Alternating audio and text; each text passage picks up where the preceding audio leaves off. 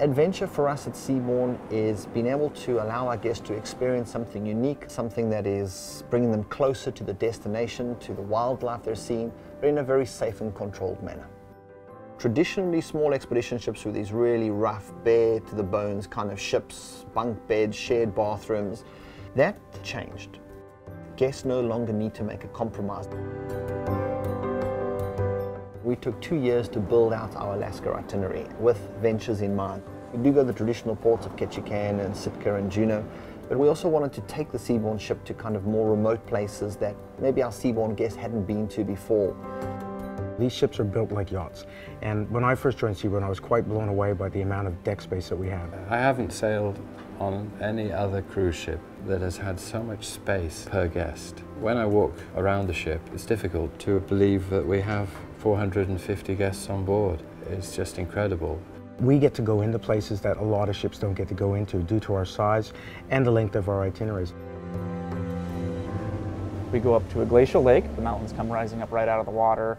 Pictures just don't really do it justice. I've had several kayakers indicate that it's probably the most exciting, special experience they've had in their lives. We take you to what people want to experience as opposed to what most people experience. This is Alaska, everyone comes to see, but very few people do.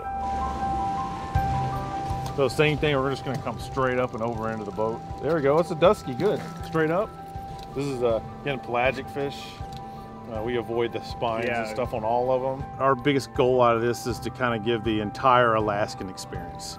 They're gonna go out and they're gonna catch their fish, gonna come back here and we're gonna clean their fish and we're gonna actually feed them their fish. It's great to have the Ventures team on. That's what makes the experience for our guests different. They bring on experts that are just amazing. It's really an in-house boutique kind of service. Tonight you might have dinner, for example, with Lukey, our ornithologist. The following day you're joining for a lecture about birds in the north. It really gives our guests the opportunity to experience destinations and make them come alive with a team of naturalists that are around them all the time, pointing things out, and it just brings a lot more to their onboard experience.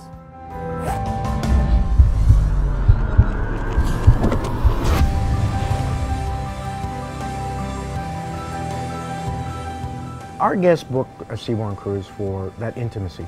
They know that they're not a number on board, that they're going to get personalized service. It's that human element that we provide, that connection between our crew and our guests that I think is the secret ingredient. We make the guests feel like they're coming home again. We make them feel comfortable as soon as they walk up the gangway. It's really rewarding to me to be able to work for Seabourne, to work with guests, to be able to share the knowledge that we've gained over the years and see the light up on their face when they discover something they didn't know. It's an exceptional feeling.